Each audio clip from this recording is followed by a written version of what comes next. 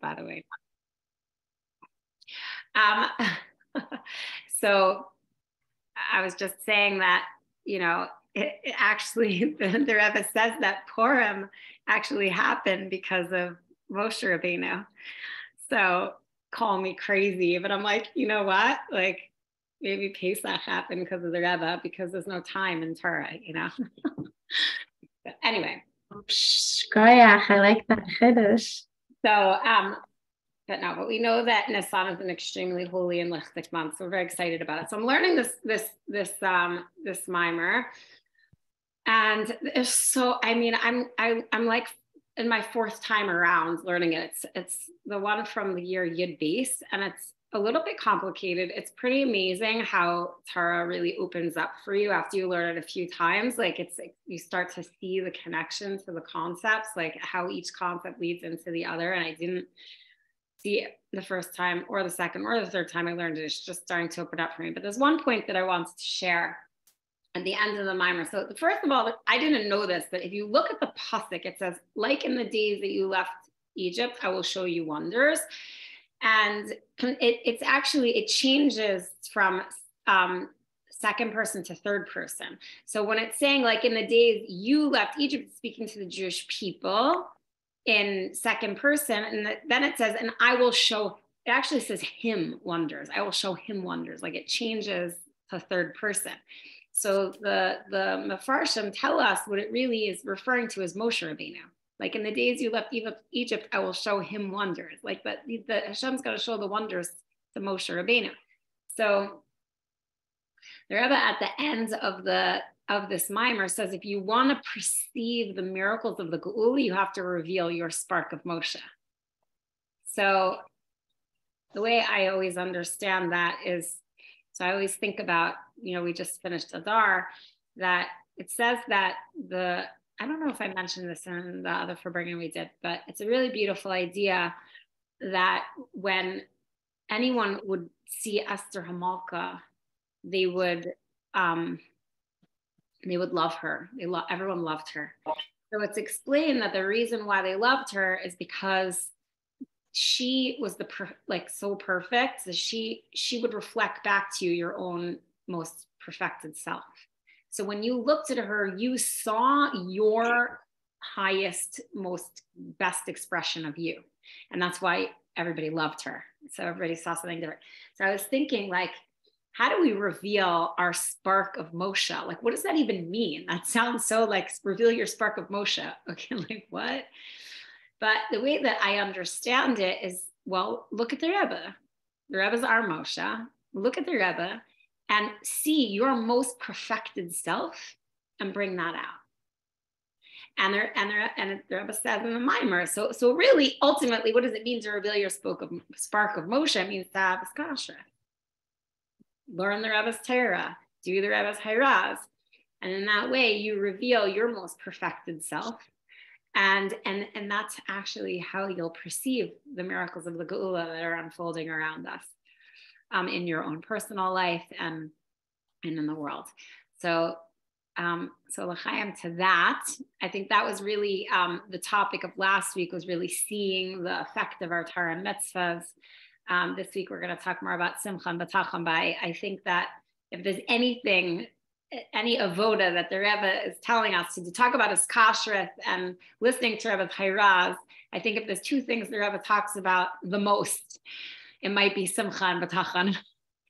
So there's no question that in strengthening our Simcha and strengthening our B'tachon, we will merit to see the ultimate miracles of the Geula, of the Geula Shlema. Amen. L'chaim livracha. Beautiful. Thank you, Sarah. Okay. How do you do that? Sorry, did someone ask something? Yeah, how do you increase your simcha and bitachon? That's great. That's a great question. I think that's actually what we're going to talk about. Liat Bracha, did you have some thoughts you wanted to say? I have some words to say. I do. Okay, I have to get into it. All right. So what I want to share about Simcha and Bitachon. Okay. So I learned something really nice. I read it on Chabad.org about Simcha, finding Simcha in like dark times. And we find ourselves in the last moments of Galus and the first moments leading into the Geula. And so there's still that dichotomy of the darkness and the light, right?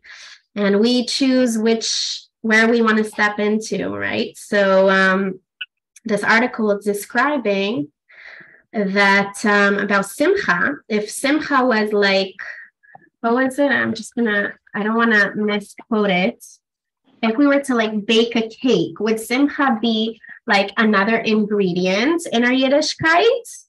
So the article was explaining that Simcha is not just another ingredient in our Yiddishkeit. Simcha is the oven in which you like bake the cake. So like our whole Yiddishkeit, what it really comes down to, the expression of our Yiddishkeit, the result of it, of our hiskashus to the Rebbe, of our bond with Yibishter, is all expressed in our unconditional Simcha. And I'm using the word unconditional Simcha because the Rebbe used it when the Rebbe said, they're like, you know, after everything we've done and all the Masenu and Vaidasenu Kolzman Meshach HaGalus, all of our Vaida throughout the generations to bring Moshiach, and Moshiach is still not here, what do we have left to do? And the Rebbe said, perhaps, like, you know, he's teaching us how to think now in this time of how to bring Mashiach. So perhaps the Avaida of Simcha, perhaps we need to do an Avaida of Simcha, but not Simcha as it's related to a mitzvah, Simcha Shel Mitzvah, not Simcha as it's related to, I don't know, something, you know, whatever it is that's tied to something in particular. But Simcha, the Rebbe said, Simcha B'Tarasa. And, you know, you can translate it as like a pure Simcha, or an authentic Simcha, or a pristine, perfect Simcha.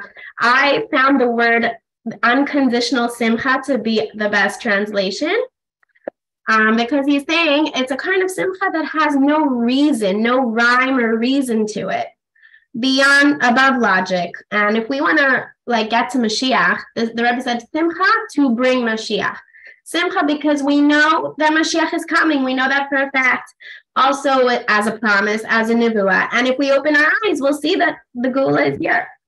So we have all the reason to be b'simcha. But Simcha, for no reason at all, not tied to, like no strings attached, and in order to bring Mashiach. And we know that Mashiach is all about it's all about like the sphere of the number 8, right? Like 8 is beyond nature, it's beyond Tam Vedas. So Simcha is like that direct channel to bring us there, because we know that when do we really like find ourselves when in a Simcha is like that transcendent state where you no longer feel yourself. You no longer are tied down to your own limited perception and so on and so forth. So Simcha is really what allows us to go beyond ourselves and reach that place that is above Tam V'das, that Nekudas Ayadus, that pin to the Yid that is bound up with Hashem in a perfect way. And that allows us to express that unconditional commitment that we have to the Eibishter, no matter what circumstance we find ourselves in. So if we look at Simcha as the oven that bakes the cake, so we understand that, what I'm trying to say here. So basically, Simcha is really what expresses who we are as Yidden. So, and it's our pintaliyid, and also like there's the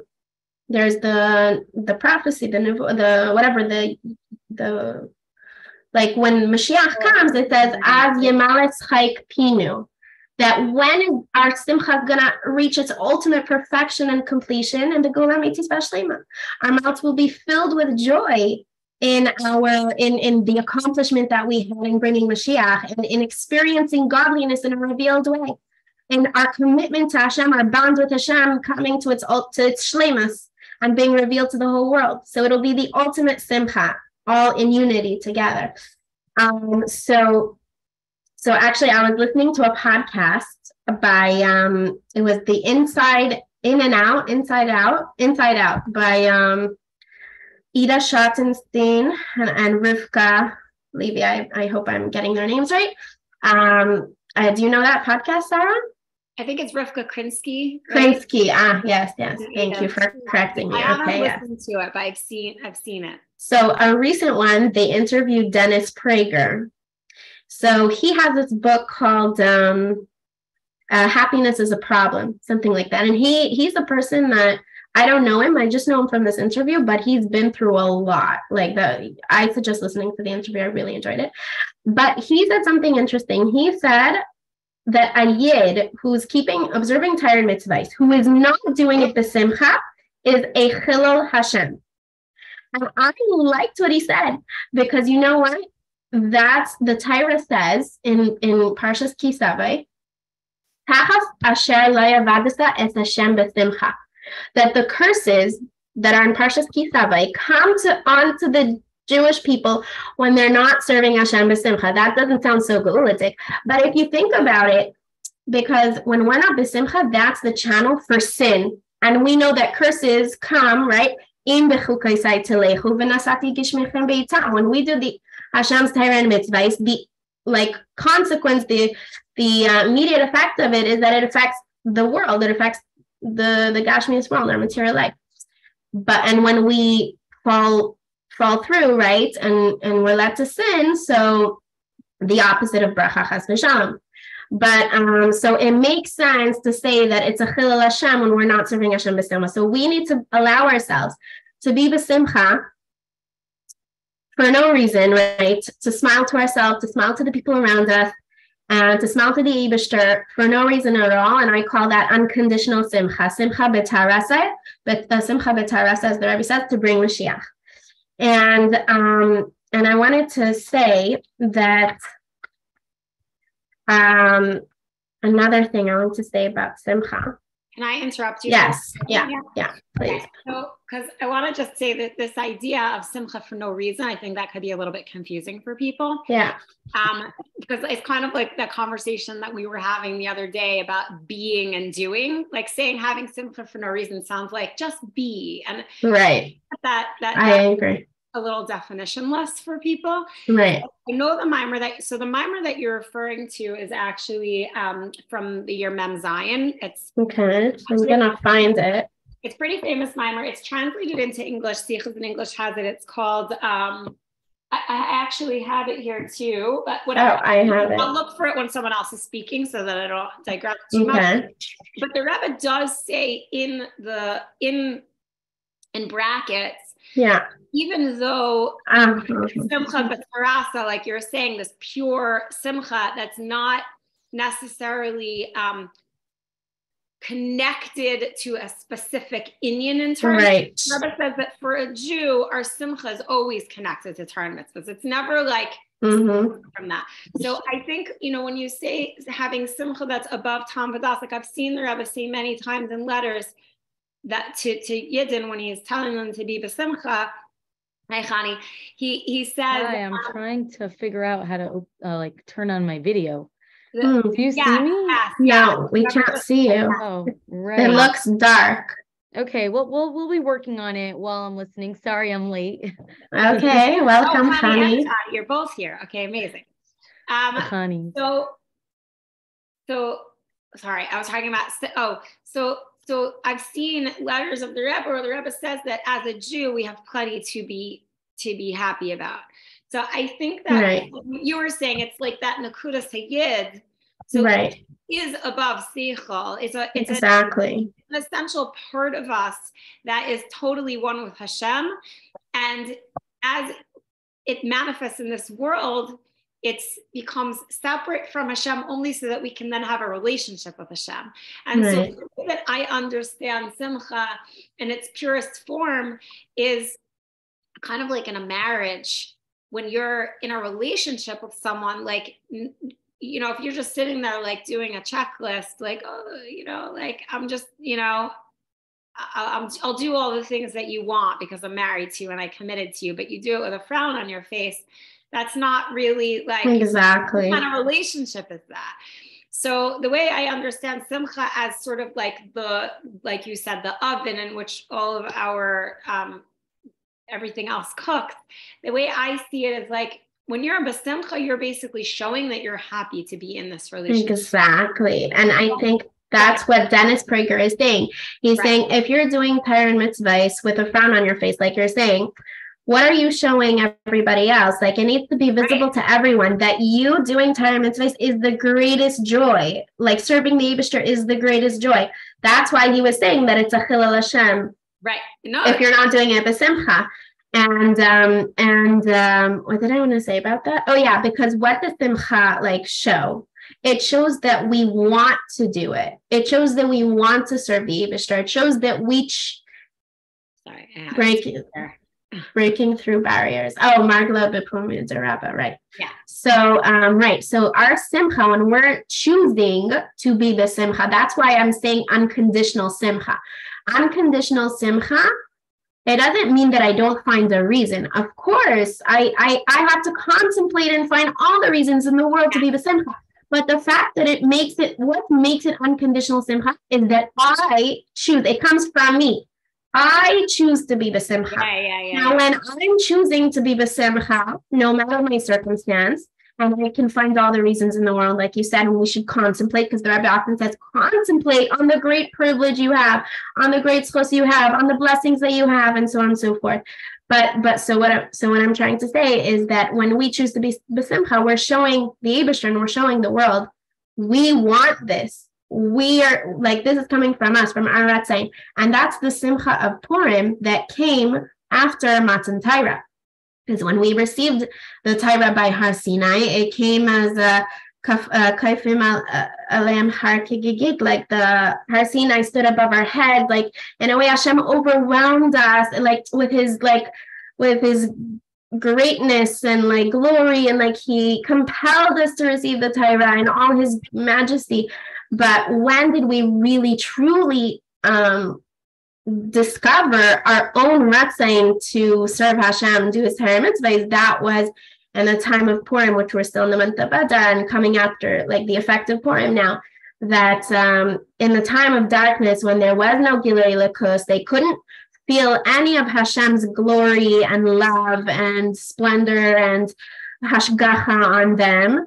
And, their life was in threat, but they, out of their own initiative, decided to serve Hashem unconditionally, and throughout the entire year of the Gzeira, not even one machshavas chutz went through their mind to forego their Yiddishkeit. When if they were to forego their Yiddishkeit, there wouldn't be the decree on them. So what are we saying? We're saying that simcha is essentially our choice and it's our initiative.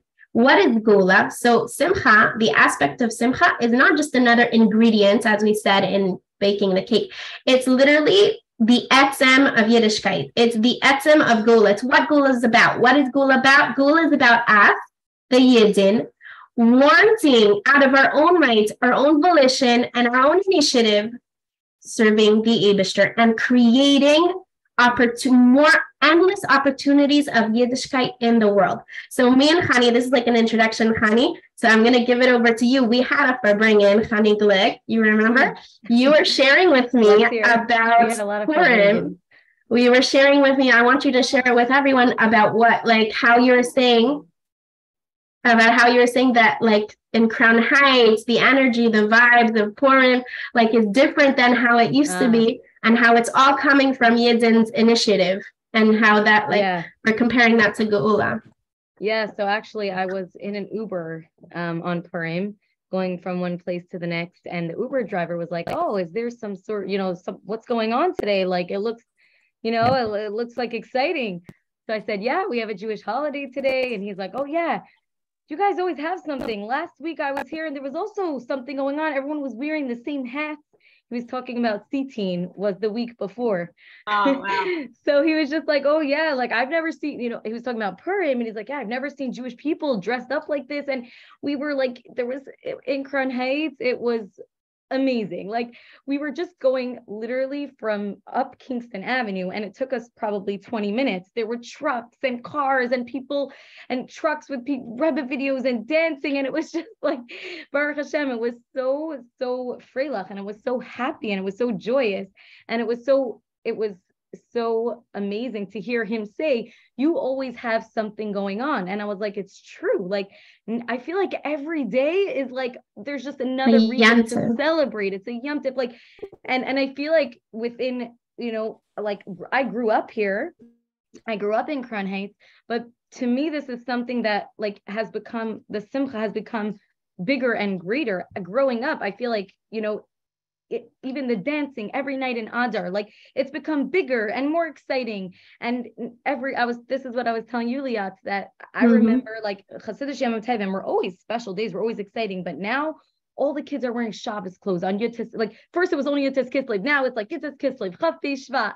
Like all the special days are just getting more exciting. And let's say even the concept of having a white, like a table, like a nice tablecloth and a Yom Tov. I don't know. It wasn't necessarily, I don't remember it being so common when I was a young girl. Like, and now I feel like it's in every home, like at least it's on all the WhatsApp groups. Everyone's like, posting their pictures of the Yom Tov table and talking about how you can, make an exciting Hasidic Yom Tov with a nice tablecloth and candles and stories and this. And I just feel like we're just always finding reasons to celebrate and to be excited, because there are always reasons, but it's just coming to the forefront now.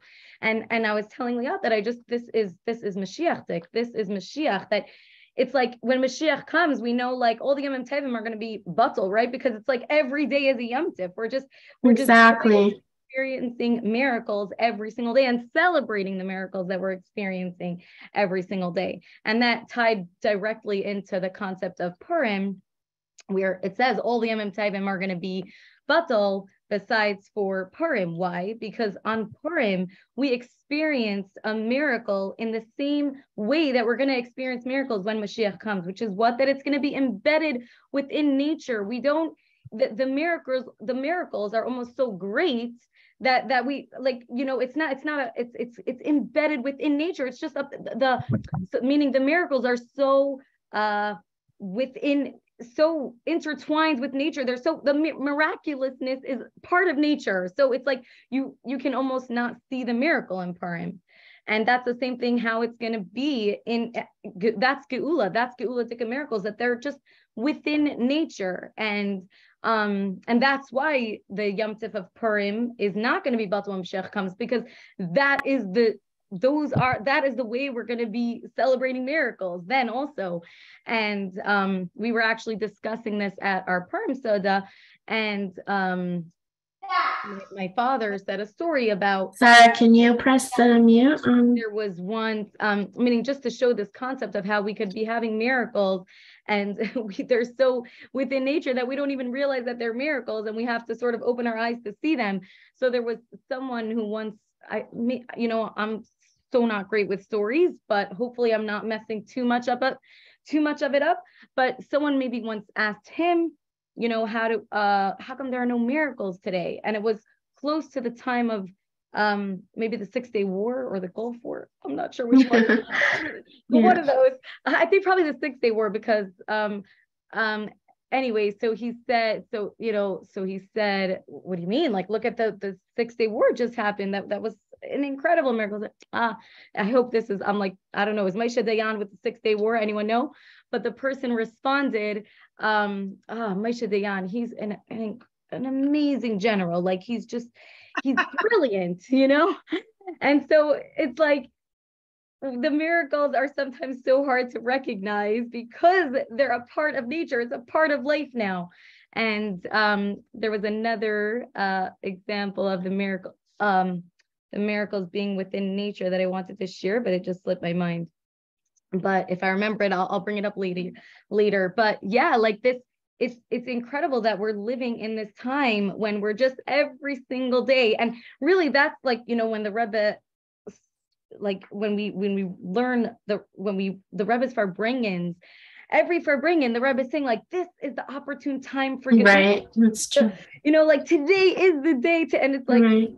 Every day. That last day, because every exactly day is literally just a reason to be so joyous and to be besimcha and to celebrate miracles and to, celebrate Geula. It's like this is really, it is every day. I love that. It's just opening our eyes to it. It's like the fact that we're like, wait, also today, that's that's really the Pella. The Rebbe is showing us how, yes, it's every single day. Like there's always a way to connect this to Geula and to Simcha and to excitement. There's Torah mitzvahs every day. Like we're doing this. Exactly. So basically what you're saying, Yiddishkeit never changed, but all of a sudden, like the way that we're observing it is so much more rich and like beautiful and like, everything, like and that's what the Rebbe is teaching us when he's saying, today's the most opportune day. And then the next week he's saying today's the most, like every single day, because he's teaching us that that's how we take initiative in our Yiddishkeit and recognize the great opportunity that we have in Torah and mitzvah to make every day like a Yom Tov and like to maximize the potential of the day in Torah and mitzvah. So in Geula, like we were saying, every day will be like a Yom Tov. The simcha of Geula will be so great. The simcha will be felt so much so that the other Yamim Tovim, just reiterating what you're saying, so much so that the other Yamim Tovim, like this, we're still going to be, they're not going to be nullified, but we're still going to be observing them. But it's simcha won't be felt on a greater scale than any other day. But when it comes to Purim, that the Simcha Purim will be felt on a greater scale, because the essence of the Yom Tov of Purim is that it all came about through our initiative, right? Does that make sense? That it all came about through our initiative, and that's like even when Aaron and Cain, when they were doing the sin of the golden calf, we were just reading about it in Parshas Kisisa. The Aaron and Cain said, like when he was trying to push it off, and he said, this day will be a holiday, something like that. Meaning like he was trying to like go along with them, but he was saying like, okay, we'll do the holiday, something like that tomorrow or whatever, something about this day will be a holiday. And really the sin of the golden calf happened on Yud Zayin Tammuz, on the 17th of Tammuz. And that's like known as like the darkest day in history after the giving of the Torah, because from then all the impurity came back into the world, and we were punished for the sin of the golden calf in stages. The Hashem would give the punishment for the sin of the golden calf like little by little, right? And that led to the destruction of the Beis HaMikdash actually years later. So Yud Zayin Tammuz is the beginning of the 3 weeks. So when Aaron Akain said this is going to be a holiday, meaning these days will be transformed to days of rejoicing, of holiday and Yom Tov and rejoicing. Why? Because the 3 weeks, which are the darkest time, it's like the Midbar, it's known as the Midbar in the Jewish calendar. It's because it's through our initiative in Torah and mitzvahs. The Rebbe taught us how to relate to those 3 weeks in such a revolutionary way, teaching us to be like in besimcha, like to start actually like living besimcha in those 3 weeks and celebrating every like opportunity in Torah and mitzvahs to make a siyum, to celebrate, to do this, to do that. And through our initiative, in the galus, in Zman galus, in the dark times, utilizing the opportunity we have in galus for Torah and mitzvahs, we're transforming the 3 weeks, this dark time, this midbar in Bein Hazmanim, we're transforming it to days of Sasain and Simcha. So that's the essence of Geula. It's our initiative. Through our initiative, we can make anything happen. And that's like the greatest Simcha that expresses us as Yidden not receiving from Hashem, but the Rebbe says now it's about the Yidden giving to Hashem, being mashpia on Hashem. It's so amazing because I never understood so deeply. That was so amazing, that connection you made between, because Simcha and Mashiach, by the way, they have the same letters in Hebrew. Right. So if you jumble it around. So I never understood it so well because something clicked for me before when you said, when we have Simcha in our relationship with Hashem, it shows that it's coming from us. And that's the whole idea of the Geula. It was like, right. But I also want to say, because, Hani mentioned this idea of being able to perceive miracles of the Gula, right? So, because the Rebbe explains that so back to the mimer, so that everyone understands what Hani meant. So there's three kinds of miracles. There's miracles that break nature, that are above nature, like Kriyas Yam Suf, right? Then there's miracles that are enclosed in nature, where it's really obvious that it's a miracle that's enclosed in nature, like the Purim story, or like the Hanukkah miracle.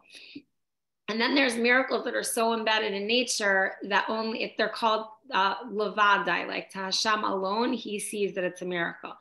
So in the Geula Shlima, and I mean, the Rebbe says we're already in Yemos HaMashiach. So I think that we already have access to this, like you were both just saying.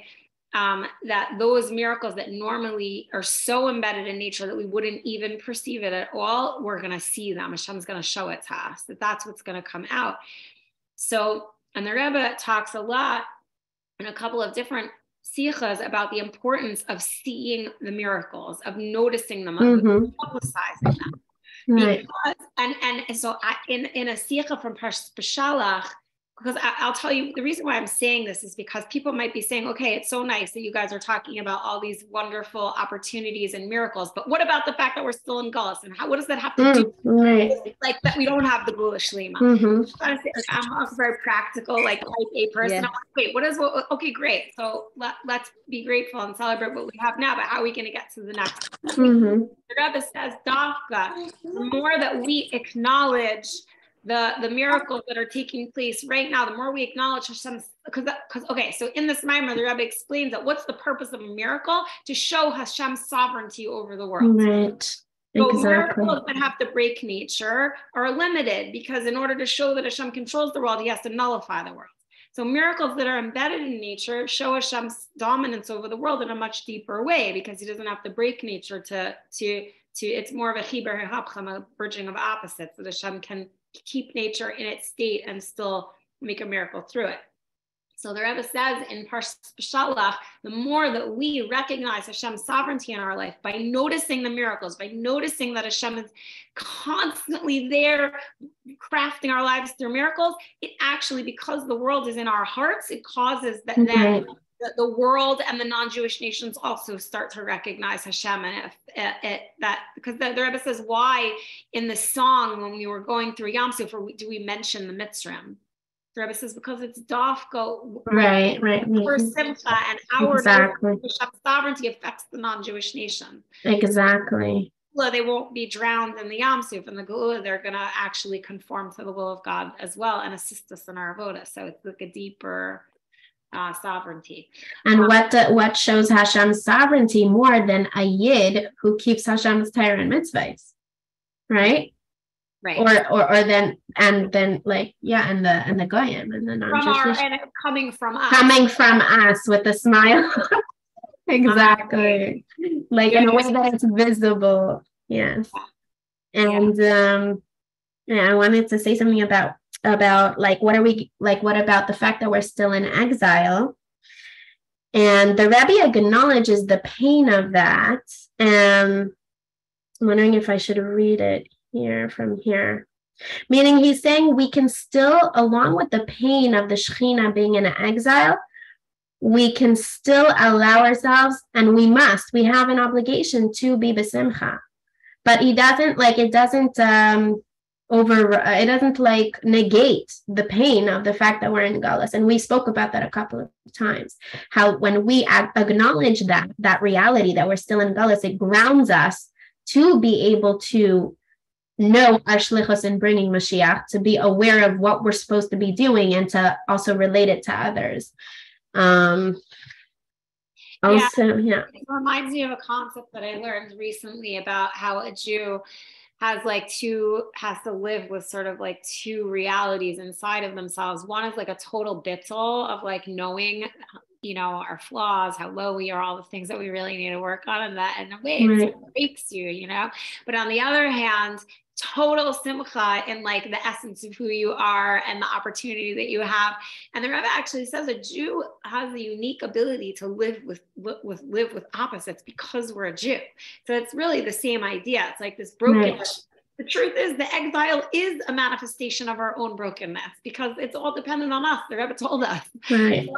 So there is this sort of inner brokenness of like, why am I not doing more? Exactly. While at the same time having a total simcha that we are going to succeed and we are going to bring the goal and that we have power to do it. I wanted to hear from Chani Weisfish because you haven't spoken so much. I don't know, and I know Liat wants to read something. And I also do want to mention that we should maybe give some tips on simcha and the tachan. Yes, we do. We have some planned, right? Yeah, because it's also the we do. We have some plans, so stay tuned.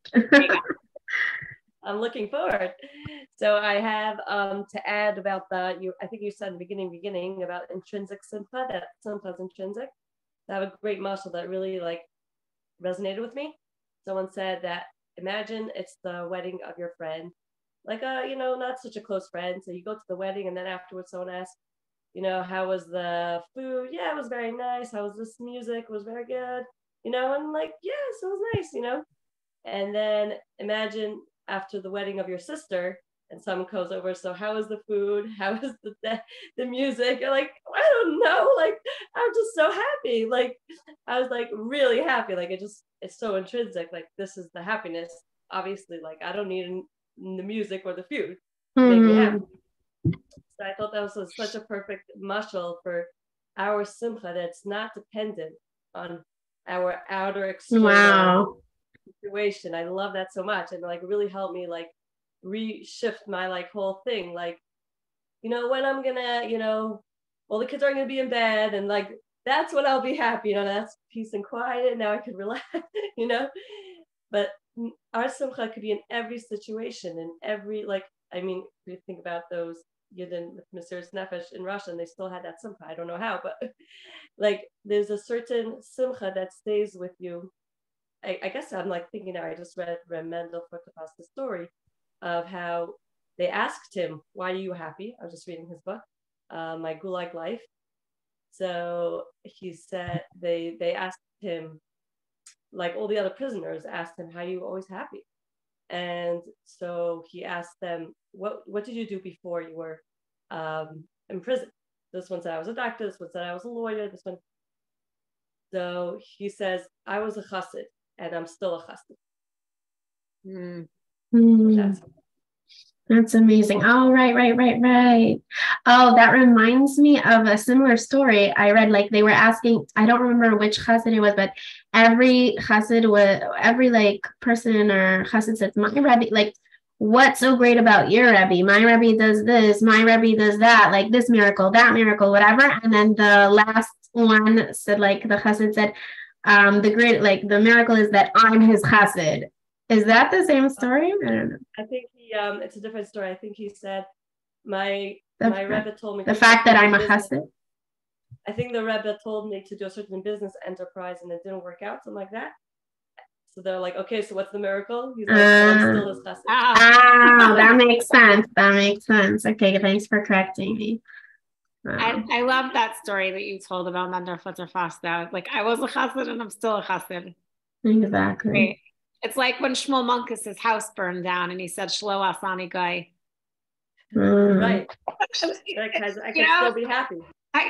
Like my God is still, he said, exactly. He said to him, why are you saying Shlo Asani Guy? And he said, well, because if I was a non-Jew, my God and my house would have burned down.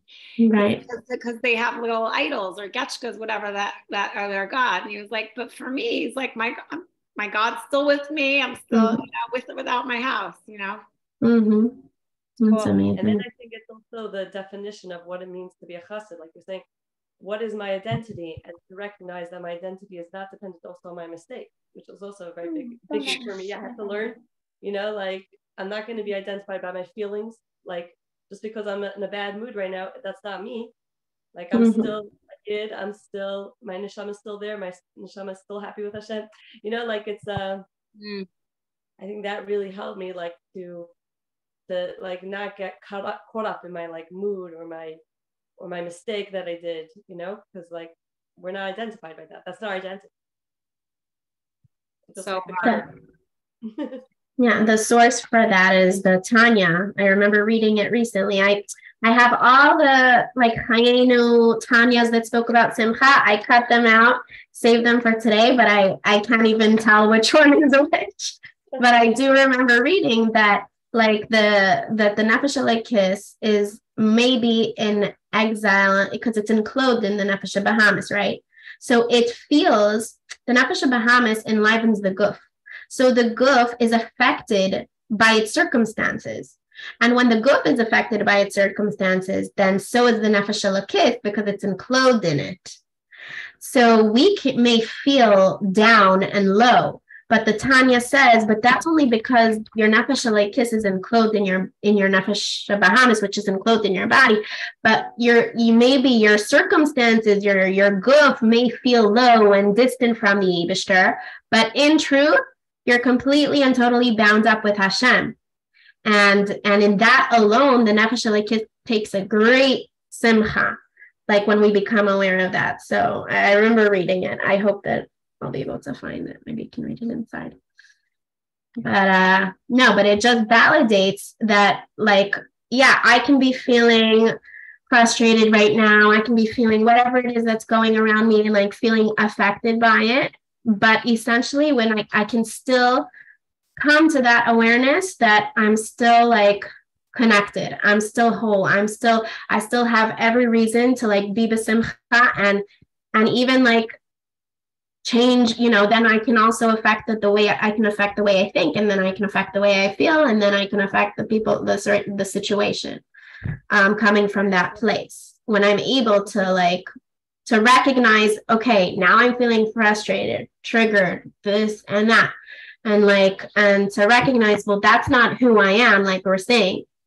That's what I'm feeling. And because that's not who I am, I can do something about it. And there's obviously so many tools and means and ways that we can deal with our emotions today, Baruch Hashem, right? Yeah, and I think this is such a big bracha we have from Chassidus and the Rebbe, that we're always whole. Like, usually Yetzer Hara, it's like a little thing, but like that just covering it up. That's not like who we really are. We're all whole. We're all healed, right? Exactly. We're all healed.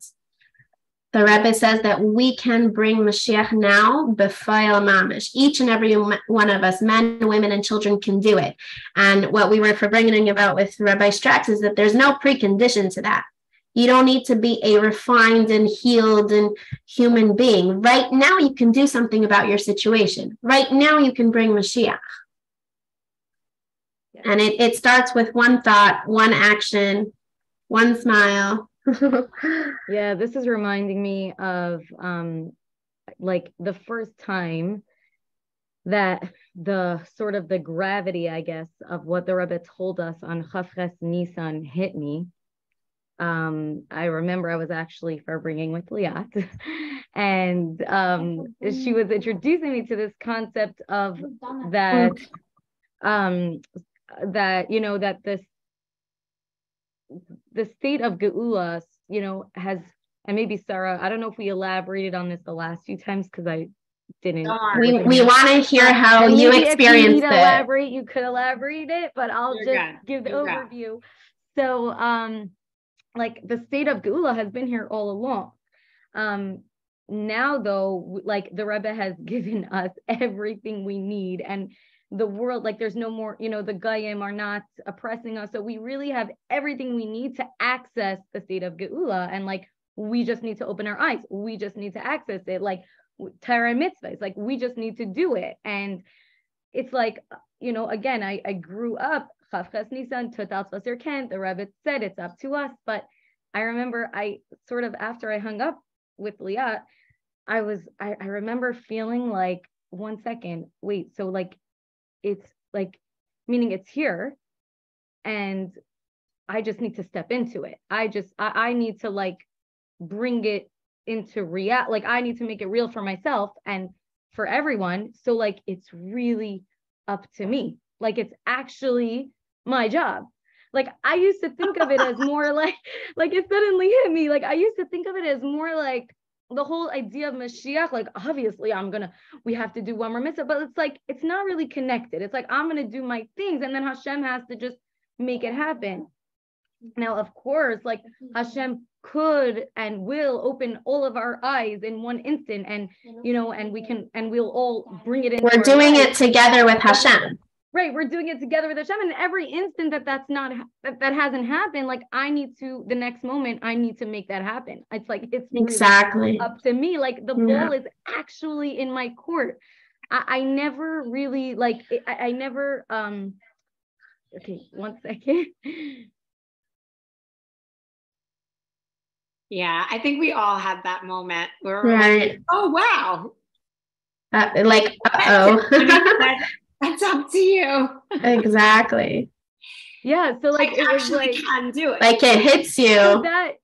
So first there was this sense of like, it was like I said, like the gravity of it, like, oh my goodness, like it's really up to me. Like that's it. Like I can't rely on anyone anymore. Like it's really up to me. Like, forget it. I can't do this. And I remembered that video of the Rebbe Gem video. I don't know if any of you have seen it, but it's a really powerful video of a woman coming by the Rebbe after Chafras Nixon and saying like, Rebbe, like, and she was talking about her son who had passed away, and she's like, I'm waiting for you to bring Mashiach. Like you can't do it. Like, like it was, the Rebbe was like very serious and pointed to everyone on the line and said, like I said already, it's up to you and you and you. And like the Rebbe was pointing with his finger, like this is serious. Like it's up to me. Like I cannot rely on anyone. You know what I mean? Like it's up to me. I have to bring Mashiach. I have to get everyone on board. Like it's literally up to me. And it was very almost like it was too much. Like I almost felt like I wasn't, I like felt like this kind of like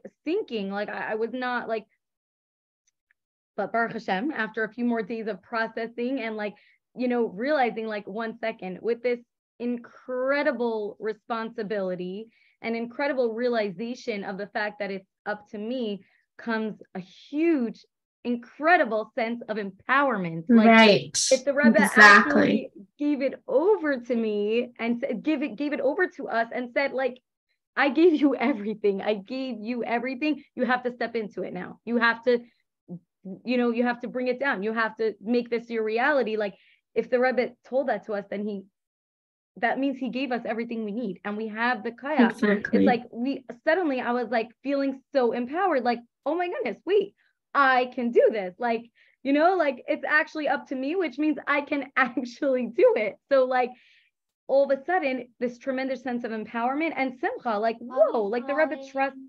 me. The Rebbe gave this to me, and the Rebbe gave this to each and every one of us. I'm saying me, but this is all of us, like, and it's like that. It's a tremendous simcha. Like we can do this. And that's the concept of bitachon, like exactly. the Rebbe has the ultimate bitachon in us, and we have to have the bitachon that we can do it.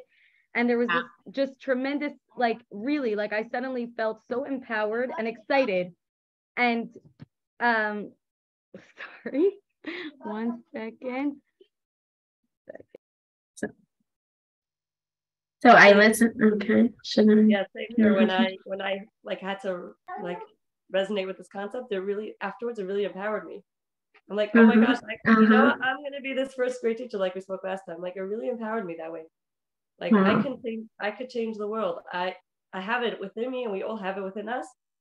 And we don't have to like get stuck with a little, individual, like, oh, we were talking about the spiritual imperfections, right? And those things, because like we have it all. I wanted to share something that I learned actually on Shabbos that really I found very powerful, that I think is very connected to this. Mm-hmm. So, in this mimer that I'm learning right now on Kimat Seitzcha Eretz Mitzrayim around in Aflos. So the Rebbe actually says something really amazing. So this idea that miracles in the Geula are going to be the kind of miracles that permeate nature and show Hashem's dominance in nature. So the Rebbe explains one of the amazing things about these miracles is that nature maintains its metzias, and yet it goes according to the will of Hashem. So the Rebbe says that the corresponding avoda for us is the bittul of Kabbalah soul. And the Rebbe explains that when we, even though we have our own mitzias, yet we do Torah and mitzvahs anyway, even if it goes against our nature, or we fulfill one of the Rebbe's hayraz, even if it goes against our nature, that is the kli for the miracles of the Geula. So I was thinking about that. Now, this is a mimer that the Rebbe said in the year Yud Beis, okay? Fast forward to Nun Aleph, and the Rebbe told us we're already experiencing the miracles of the Geula, right? It was one of the big things the Rebbe said is that we're seeing the prophecies of Yalkut Shimoni, that they're like with the big miracles of the Gulf War. And the Rebbe was saying, like, this is the fulfillment of the prophecy. In the days of your Exodus, I will show you wonders. So these types of miracles where Hashem is showing us through Moshe Rabbeinu, through the Rebbe, that these miracles are happening, was happening, right? So I was thinking about how the Rebbe was talking about how this idea that what makes us a keli for these brachas of the miracles of the Geula is us going against our nature. So I started to think about like what happens in those years, Yud Beis, like when the Rebbe became Rebbe, what happened? The Rebbe caused the entire Jewish world to go against its nature. Why? Because he sent them away from him. They said, you go here, you go here. And people protested. People gave the Rebbe a really hard time. And he had to work the Jewish nation and get us to have this Kabbalah's all to go against our nature, to want to just situate ourselves around the Rebbe. And now we have a new nature. Everyone wants to be an influencer. Exactly. And I was like, my goodness gracious, when it says that Moshiach Tzidkenu is the one who literally transforms the world, the Rebbe literally transformed the Jewish nation. Now we have even non-Chabad, like, organizations that are going out there and doing mitzvahim, and it's popular to have yeshivas for people who didn't grow up from. Everybody's an influencer now. And then I was thinking about this idea. Sorry, I'm just like, it really hit me on Shabbos, and I was like, this is unbelievable. And it's so important for us to feel empowered by this, because we're not doing it alone. Look at what the Rebbe did. He literally gives us the kochos and he set the stage. He's doing everything through us. It's the Rebbe says it in Parshas Noach that like Moshiach Tzidkenu is going to do it all. We just have to like be open kelim to follow the Rebbe's haraz, and the Rebbe's bringing the Geula through us. It's so obvious. Like, look at what the Rebbe did to the world.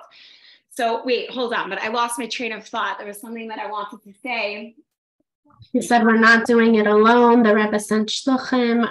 Everything that we're doing, yeah, I'm gonna have to go back and watch the video and like see what I want to say. But I was just you're saying about the going against your nature, but right. So there's a sicha where the Rebbe talks about Yosef Tzaddik, and he explains how his inyan, because he was the neshama klaus of his generation, that everything came from him. So we see that even his counterpart in Klipa, Parai, also had dreams, because Yosef's whole thing was dreams. He was a dreamer. He was a dream interpreter. So everything in the world was like sort of reflecting Yosef Tzaddik.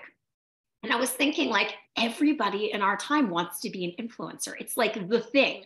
So like they might not even and everybody feels it's their duty to like be an influence. So they might have klipadika notions. They might not even have a message that's that valuable, but they still feel that they need to get on their phone and tell the world their view, right? That is mamish coming from the Rebbe, because the Rebbe literally made the whole world realize that their purpose is dir b'tachton, and we all have to influence the world around that.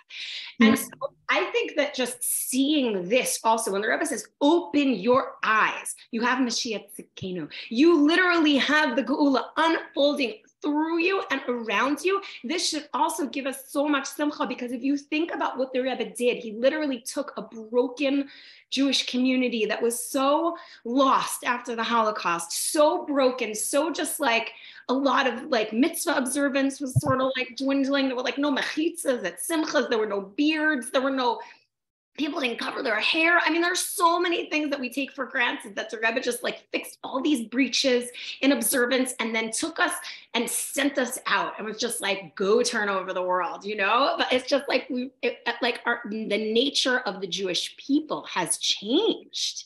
And I think we have to realize that. And that's what we say. When I was thinking about that, I was over Shabbos, I was like, whoa, it's like, that's intense, you know? And so now we have to take it to a whole new level, but we have to realize that like at every moment that our nature shifted, we have to shift it even more, but we are shifting into the Geula. Like we're there, it's happening. It's that nothing can stop it. It's a prophecy from the Torah, and the Rebbe told us it's happening.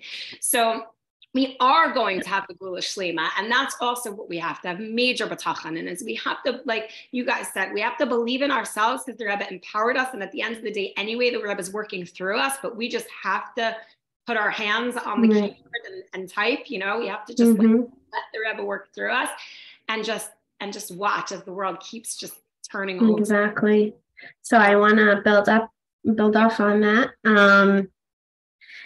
That about miracles happening through us. So the Indian of Geula, right? There's the Avir of Mashiach, right?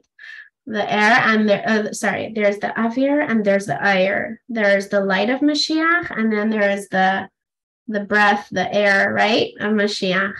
So the Gilui, the light of Mashiach is help me on this one.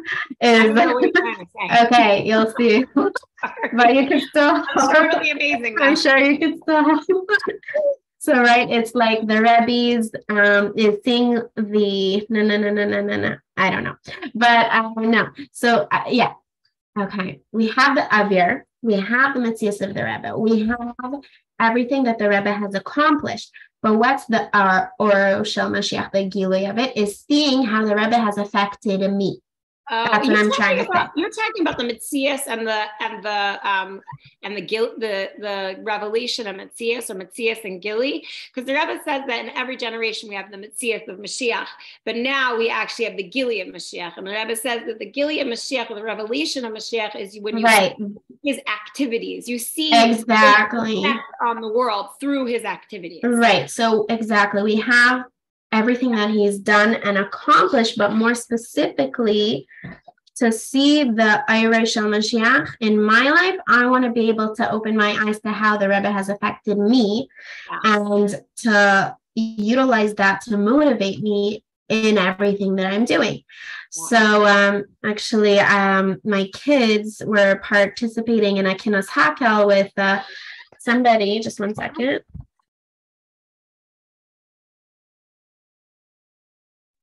Yeah, that's amazing. It's like the story you were saying, Chani, about like the miracle of the chassid is that he's a chassid. That right. So I was us to be his chassidim. Oh, right, exactly. So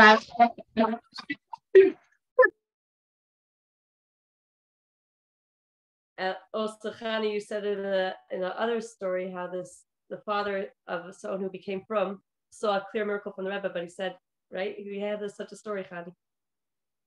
Oh, we can't hear you. You gotta unmute here. Oh, right. Sorry about that. Yes, that story is also a great story about how someone completely, like, I wish I would know the details. I don't want to repeat. You told it really well that time. Yeah, did I tell it? Okay, right? So I'll try it. It's a good story. I think it's in the story of my Australian encounters or something, or maybe it's called something about like someone from Australia wrote about his encounter. Okay, I don't even know, but something about Australia and encounters with the Rebbe. Let's put it like that. But it's a story of someone, a Baal Tshuva. His father wasn't very for his life decision to become a Baal Tshuva. And okay, that's how it was. This was before Gimel Tammuz. So when the story of Hey Teves happened, at that time the Rebbe told all the Chassidim that they can all, after Hey Teves, like that they can all write to the Rebbe, and the Rebbe will answer anything that they request, that they put in a request for. So this person decided to ask his father, to tell his father about this opportunity. He figured he'll give it. He knows usually he's really not interested in anything, but this is such an amazing opportunity. How could he not tell him about it? So he told his father, and his father said, okay, fine, like I'll give this one a try. So he wrote a letter to the Rebbe and he sent it in. And he used to go golfing with a friend. Again, here's where, like, I hope I'm getting the details right, but the idea is definitely there. So he was, and his friend noticed that he looked upset. So the friend asked him, like, what's wrong? So he told him that he wrote a letter to the Rebbe. And in the letter, he asked the Rebbe for a bracha that his fishing should be successful. He used to go fishing. And in the last few times that he'd gone fishing, he really didn't catch any major fish. And it was just like not a successful experience. So he asked for a bracha for Hatzlacha. And I mean, I don't know if he said Hatzlacha, but success in his fishing. And he went, and the time after that he went fishing, he was with a friend going fishing, and he caught like a crazy amount of fish, like maybe, I don't know, hundreds or that, something nuts. And he's like, so he was upset now, like that means that this is truth, that this is MS. And he was upset. Okay, so then the next time he comes back and he's good, he's happy. So the man asked him, oh, like you worked it out? He said, yeah, I realized that, oh, I forgot to mention, I think his friend caught either one fish or no fish, like, something crazy like that. And so the golfing friend asked him, like, it seems like you worked everything out. I was like, oh yeah, I realized that day the wind was blowing in the, in the wrong direction for the other guy, and it was in the right direction for me. So like, it's fine. It wasn't the Rebbe, So sometimes like we have the miracle like right there, but we still have to accept it. Like like Sarah, you were saying, like the Rebbe told us that everything's here, everything we have to, like, the Geula is happening through us, we have to just bring it into our life. Exactly. And that also reminds me about another example of this is when there was the most recent conflict, I think, like now there's been, other things, but there was like one of those big, missiles coming in from Gaza recently, and there was like I don't know, some, again, like 500, 900, I don't know, missiles, and like Baruch Hashem, nobody got hurt. There were no injuries or casualties, Baruch Hashem. And I remember there was a WhatsApp post going around, not from a Chabad person, saying like, does anyone realize, like, everybody, like, wake up, do you know what just happened here? There was like whatever amount of missiles it was coming in from Eretz Yisrael, and Baruch Hashem, like it was like miraculously no one got hurt. Like if and I remember he in the WhatsApp post that was going around, or it was like a picture of a Facebook post that was going around, and he said the words, like, if you don't realize, like, if you're not realizing that this is a miracle, then open your eyes. And I was like, there we go, open your eyes. Wow. Like the Rebbe's words, like, everyone is embracing the Rebbe's words, like they don't even realize, but the Rebbe's words are permeating everyone, like, it's even in the Goyim now, like everyone is, the Rebbe is affecting the whole world through us. It's just everywhere. Amazing. To bring us so much joy, and should give us the koach to just continue to bring it more and more. Amen. Exactly. You want to finish? I just remember what I was earlier talking about, right? First, that sense of like sort of disappointment and like, oh, and then that sense of empowerment. And it really, like, that empowerment really did bring me a lot of joy and like excitement. In like, okay, that's it. Like now it was just like everything I do really makes a difference. So if you know that what you're doing makes a difference, it's like so motivational, like that's so motivating. Like, let's go. So I'm going to do more, and I'm going to try and, just every mitzvah that I do makes a difference. Every positive thought I think makes a difference. Every positive, word that I say makes a difference. Like this is real. This has real impact. It's not just like I said, like disconnected. That's how I used to I never realized that I thought of it in that way, but that's how I used to see it, like very disconnected. Now I realize that it's literally me, like doing this, bringing Geula into my life and bringing Geula into the lives of everyone around me. And it really did create this excitement, and it's like, it used to be sort of, not used to be, obviously everything's a constant avodah, but I remember like really having, like, Miftzayim was always a hard thing for me, just approaching people on the street. Like I had to think for 10 minutes before I could finally approach them, and then it's too late, and like since that realization, it's become so different, because it's like, how could I not like bring Geula to this Yid right now? Like this Yid doing a mitzvah is like, and I really like try to, and it's like, I live on Kingston and Rutland. There's Rutland Park over here. I was in the park and I saw this woman with like a necklace that said like Ima on it. And normally I would have just like like been thinking, this time I was just right away like, oh, your necklace says email, like perfect, so easy. And we started chatting, and she lives right here, and we spoke. I didn't have candles with me, but we spoke, and like it was like it used to be so unnatural for me, and suddenly I didn't have to break my nature. Like it just was like, so it was automatic. Like, how could I not speak to her about Shabbos candles, about, and hopefully Mirza Hashem one day we'll have her over. Like I have her number, like we got, it was like, it was amazing, because this was not natural for me. And even like just the other day, again, I was in an Uber. Ubers are great, by the way. And like, I have to actually, like, I was thinking I need to like ask people what to do in this situation. There was this Russian Uber driver, and he, like, I knew right away as soon as I got into the Uber that he's probably Jewish. So right away I just said, oh, you're Jewish? Like, normally I would have never said it, if anything, maybe at the end of the ride. And he's like, yeah.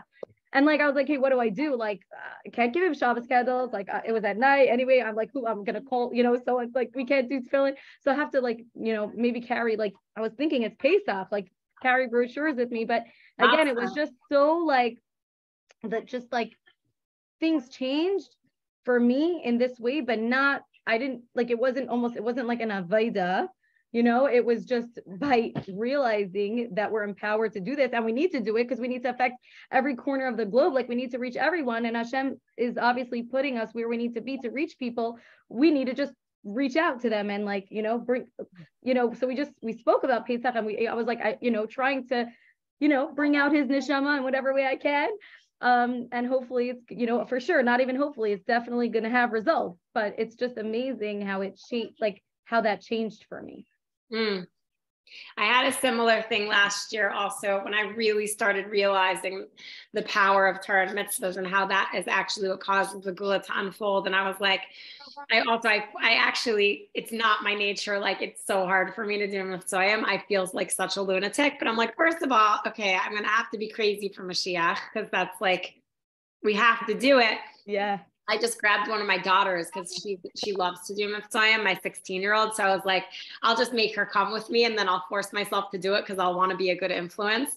And I did. And I was asking people if they're Jewish, and I was handing out matzahs off of my front porch because I live in Manhattan. So it's like everybody who was walking by, like, it's not like a religious community. So it was like, if they were Jewish, they didn't have shmar matzah yet for Pesach. And it was very empowering. But I actually felt that way the other day when I was in Union Square Park, and I was going to the farmer's market they have Pas Yisrael bread in one of their, it's like a little hidden secret, no one knows. But it's a Pas Yisrael bread bakery. And I was buying it, but the people who work there aren't Jewish. And I was thinking to myself, like, I really need Noahide pamphlets. Like, I need something to have these people. Like, how could I like be interacting with people and not be doing mitzvahs? But I actually find it very hard. Like, I know I need to do it now, and I feel it like so intensely. And I'm like, what do I care? Why do I? And the Rebbe actually says one of the avodas of our generation is not to be embarrassed by scoffers, because like, what am I afraid of? That like, they're not going to hurt me.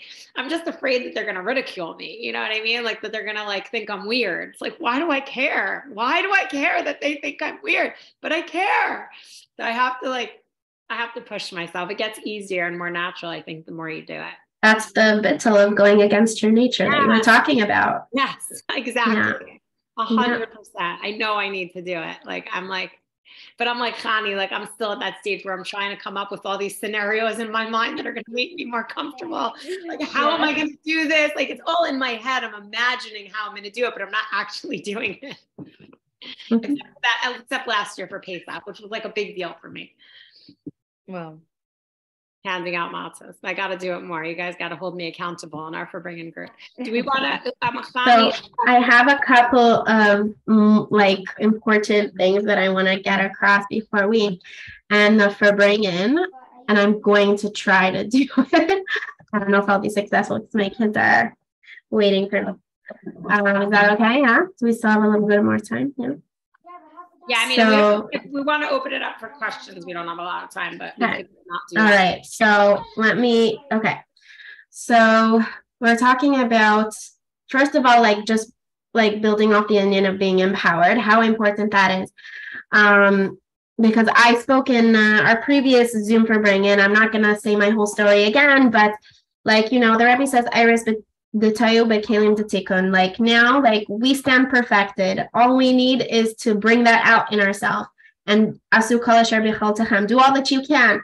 If you need to like gain like this resource or that resource or this tool or that tool, whatever it is to bring it out, then do it. And b'derech hateva, obviously through Torah mitzvah, we have it all. So I just wanted to also like get across a message to us as women and mothers and, you know, going through whatever challenges we're going through.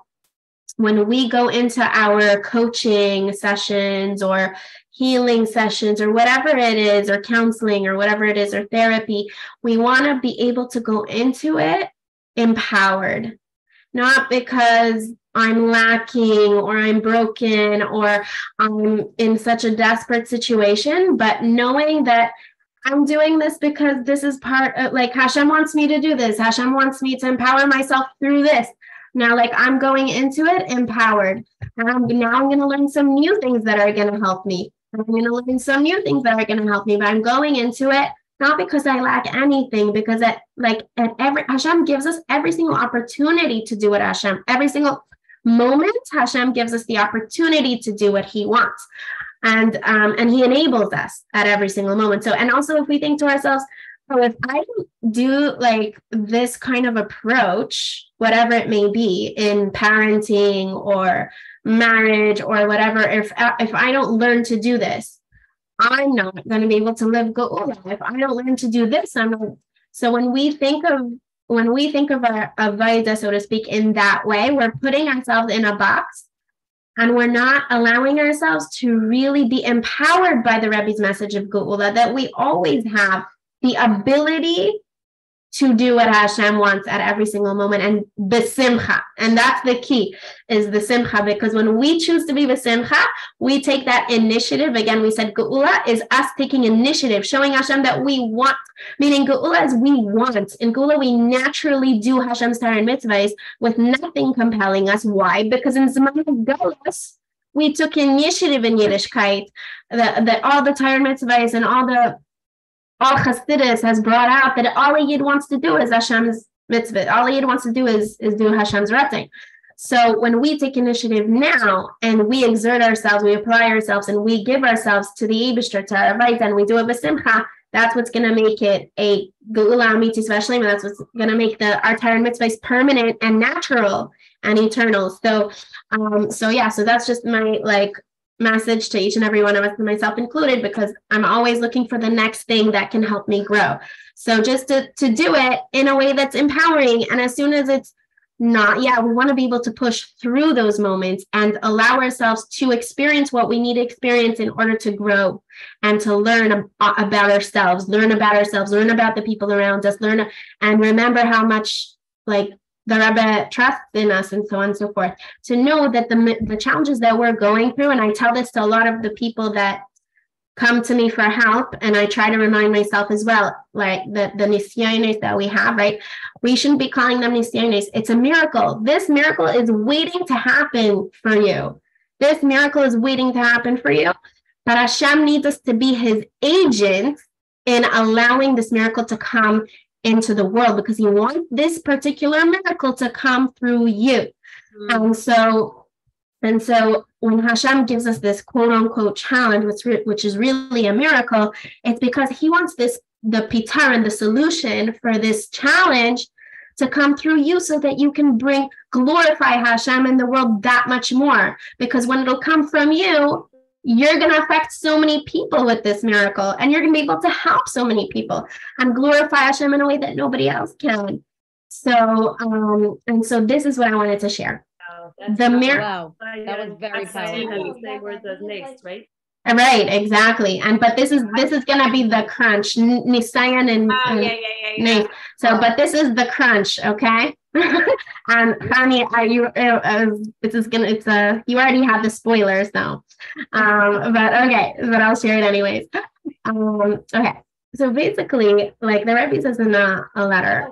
First of all, I'll share the background of this. I had on Purim, I was driving my kids around, or giving a shalach manais, and I had, maybe some of you have already heard this because I made a voice note about it, but I had planned to go to our Chabad house for the Suda. But my kids had in mind that we should go to a different Chabad house in a further location for like the carnival and so on and so forth, and they have a Suda. But initially I didn't plan on that. And they really kept me out. Like they were very adamant about it. They were very expressive about it, how they want to go to that Chabad house, to the carnival. And at a certain point in my mind, I agreed that, okay, I want to make them happy. This is Purim. I really do want to make them happy. I decided that I will take them there. But I didn't want to tell them yet because they were still so unhappy about the situation. And it didn't feel appropriate for me to say, you know what? We're good. I could have done that, but I just wasn't there yet. So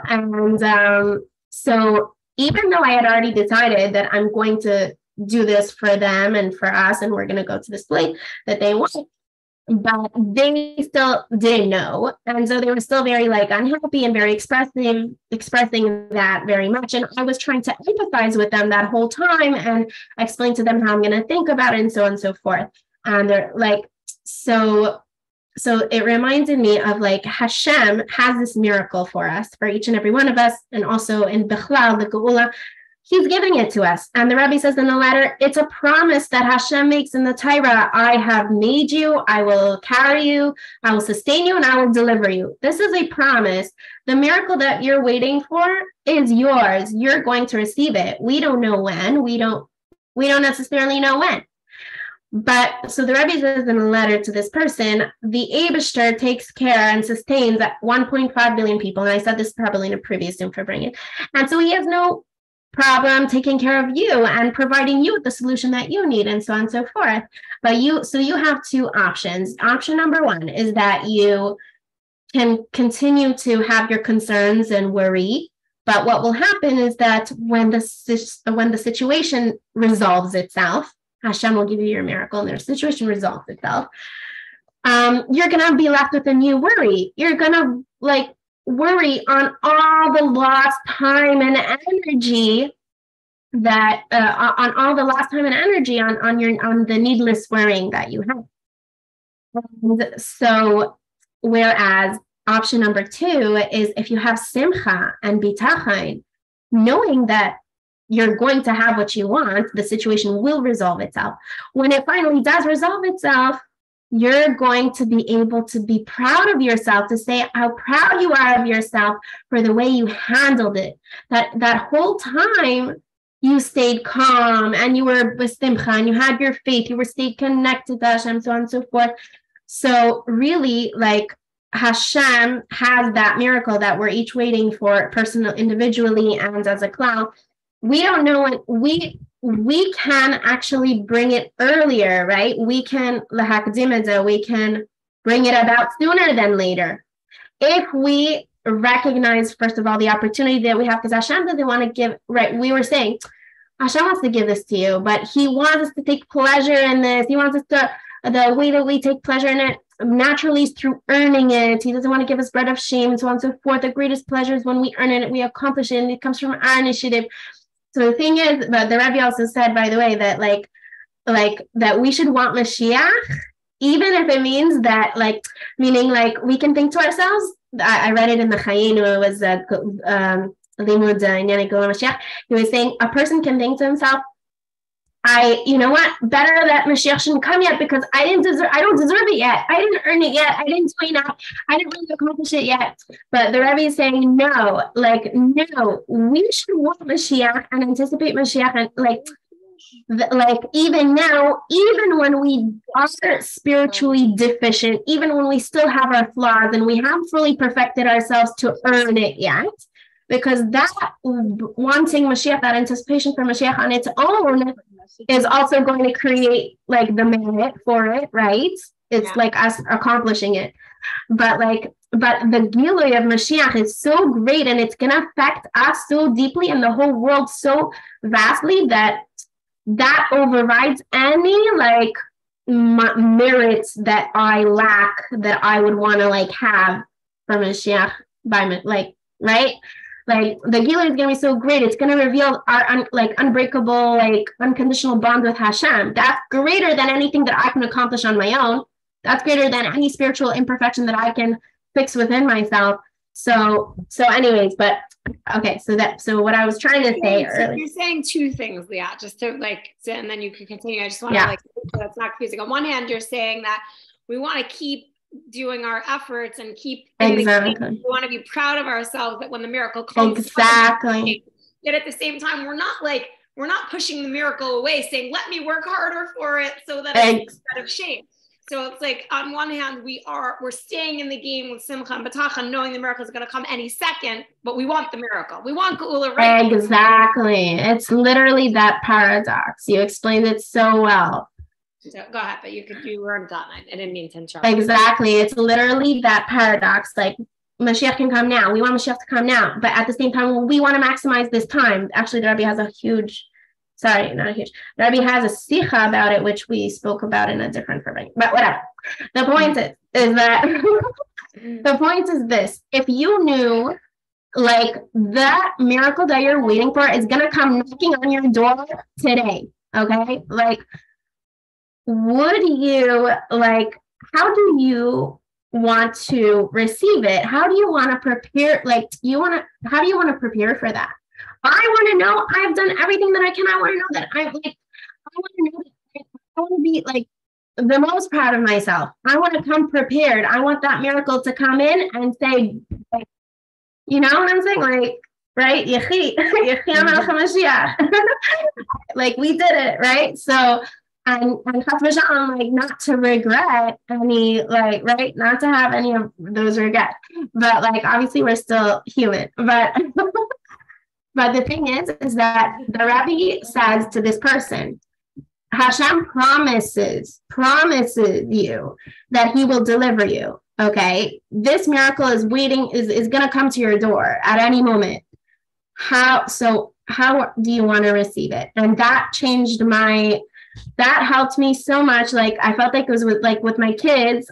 This is just like a mushal, but like with my kids, like, you know, if they only knew that I already agreed to take them there, you know, they'd be happy, but like, they'd think like, oh my gosh, like all this time was wasted on like arguing about it and so on and so forth. So same thing for me, like, you know, this miracle that is gonna knock on my door at any moment now. I know that I want to come to it prepared. I don't want to come in it like saying, oh, I should have trusted Hashem more, like, oh my God, like, and then when it will come, like, for sure when it comes, the Rebbe says, when the Geula comes, it's going to come as a matnas chinam. It's going to be way greater than we ever expected. Even though with all the efforts that we put into it, it's still going to feel like a gift, like Hashem is just granting this to us. But for me, it was a big game changer to think like, wait, when this miracle is going to come knocking on my door, how do I want to show up? Like, I want to be prepared right now, like, you know what I'm saying? So I can't give the exact, like, all the details, all the juicy details here, but you know what I'm talking about. Can I say that your mashal actually has another part to it? That you were saying how you felt like you were, because they were so unhappy, you didn't feel the right time to share the news with them. Exactly. Thank you. So same here. Like, if we like, this is the Zayha, right? If we show radiant face, Hashem mirrors it back to us. So like, right. The quicker we have Simcha, this brings Geula. That's probably like part of that nimshal. Exactly. That's what the Rebbe is telling this person. Like, if you're going to be the Simcha now, first of all, the Simcha affects the miracle, makes it happen earlier. Because that's what we were talking about. The miracle, essentially, we do have in our capability to bring it earlier. Same thing with the Geula. We have the capability to bring it earlier. Right now. Yeah. Right now.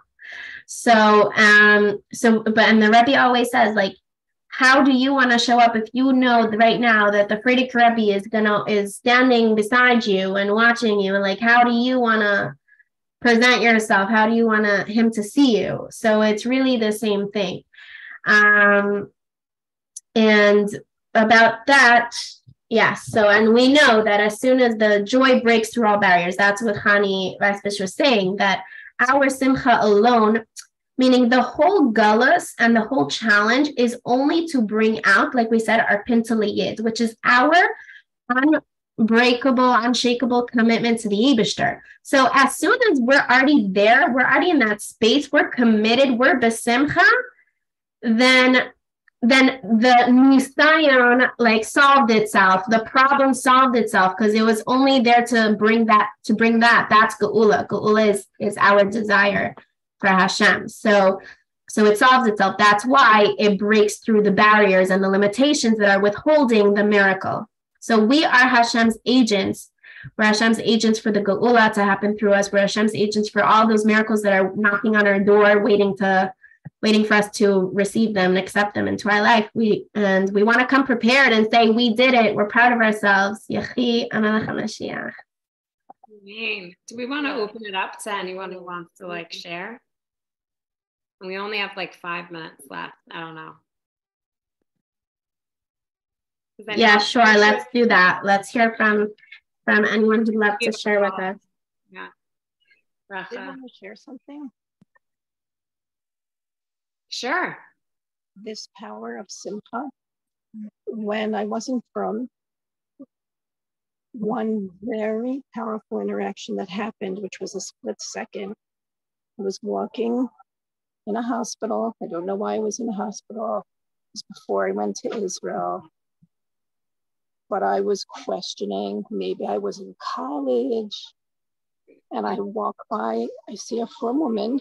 I knew enough. I came from Baltimore. I had frum relatives, so I knew she's from. And she had the most peaceful look on her face. And I was searching. I was not at peace. And I was feeling very insecure.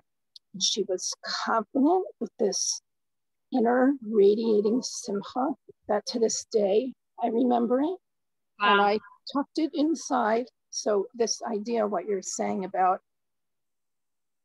this simcha and how it's going to affect other people, it's so true. Wow, that's beautiful.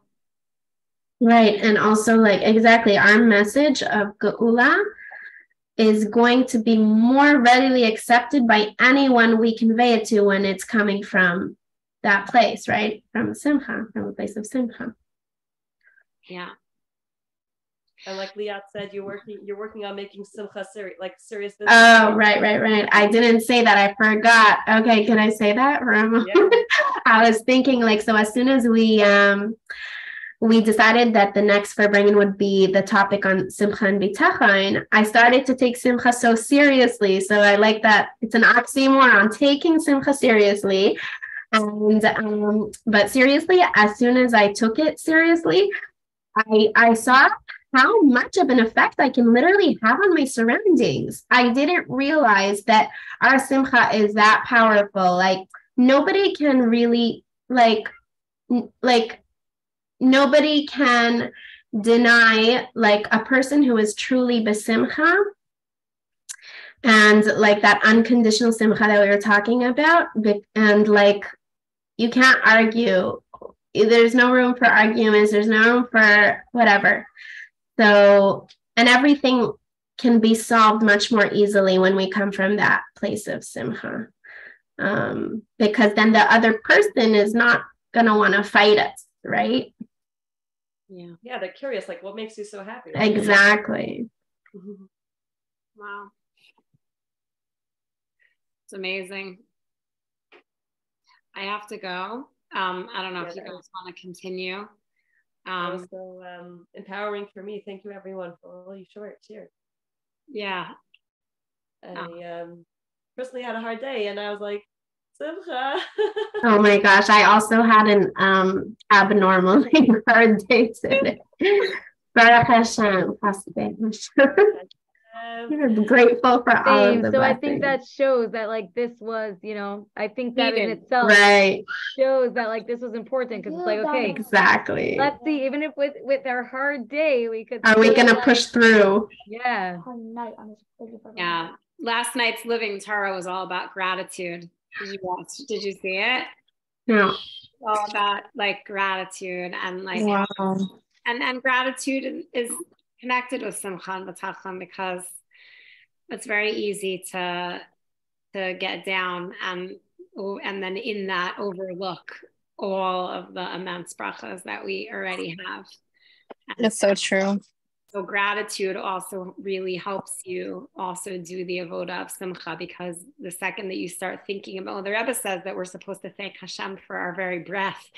And then the Rebbe actually says, and you might ask this question I always had is, but like Hashem created, like Hashem didn't ask us if we wanted to be created. The truth is he did. In the essence of our soul, we did choose to be here. But the Rebbe says there, what you might say, Hashem didn't ask me to be created, so why am I thanking him for giving me the air that I need to stay alive, you know?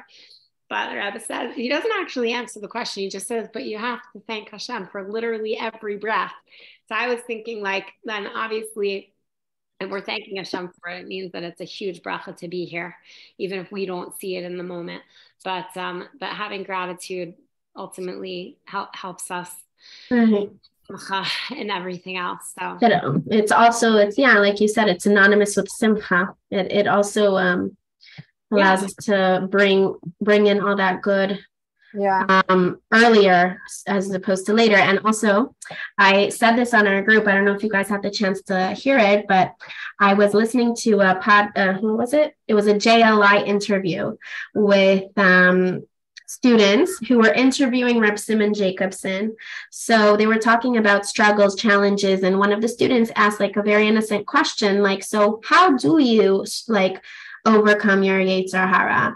So this was, we were talking about different on our Farbrengen group, we were saying different kalim, different tools. What should we do? We should pause, put our hands on our heart, feel ourselves, validate ourselves. No. Like we were saying, we were Farbrengening different like ways of handling our emotions and that. So what I loved about what Rabbi Simon Jacobson said is that like the chiddush of the Rebbe, what's the chiddush of the Rebbe? Going forward to Geula, l'chatchila Rebbe. He didn't say these words. What he said was, you flood your life with goodness and light and holiness. And when you flood your life with goodness and light and holiness, all the dark, a little bit of light dispels a whole lot of darkness. And that's really the Shita of the Rebbe. And we can't, like, even when we're down, we can't allow ourselves to be down on the fact that we're down. We have to do more in the realm of goodness and kindness and holiness. And also, I wanted to read, because this whole, we're still in Adar, and we said Purim was inspired and by Moshe Rabbeinu, and and Nisan is inspired by the Rebbe Shliach Melech HaMashiach. So I have a Hayom Yom from Zayin Adar, very apropos. I loved it so much, and it's so like in line with what we're saying. So I'm going to read it. Every Yid, it's very short. Every Yid must know that wherever he may be, he is an agent of the Master of all, charged with the mission of actualizing the Eibishter's will and intent in creating the world, to illuminate the world through the light of the Torah and divine service. This is achieved through the performance of practical mitzvahs, by inculcating in oneself positive character traits, right? Isn't that the whole Geula in like one bite? Was that Zayin Adar Aleph or Beis? That was Adar Aleph. Okay, thank you. So I'm just gonna end off with Yechi. Yeah, should we do it? Yechi Adonenu Marinu B'Rabbeinu Melech HaMashiach Le'olam Vayed, and a blessing. And a blessing for each and every one of us to have ultimate success beyond bounds and joy beyond bounds in our individual lives and together as a cloud with the scholars of the Rebbe Shlita Melech HaMashiach immediately now, this Yud Aleph Nisan, this Pesach, in the Beis HaMikdash HaShlishi. Before Nisan, before Rosh Chodesh Nisan, the Rebbe says that it can happen even before that, already in Adar. The Rebbe says that, for sure. I mean, every day. Good night, everyone. Amen. Thank you, everyone, for joining.